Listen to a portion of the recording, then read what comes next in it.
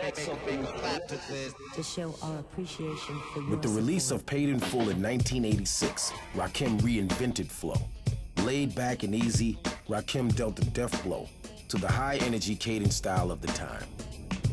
If there's one thing that I had checkmarked in my book to get done was to do a record with Rakim. Like, you knew they was some dope dealers, or maybe a dope dealer that just ended up getting themselves together and being like, look, I'm on the conscious path. This is what I'm dropping. Just being able to put the words together that he put together and rap on such a knowledgeable level and not really cursing and not really talking about certain stuff and being able to put stuff together on a level where the streets can really feel it.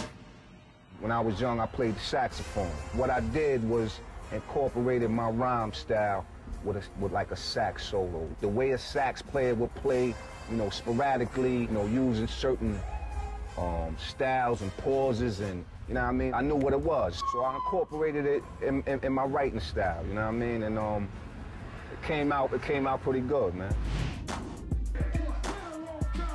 He was a grown man at a young age.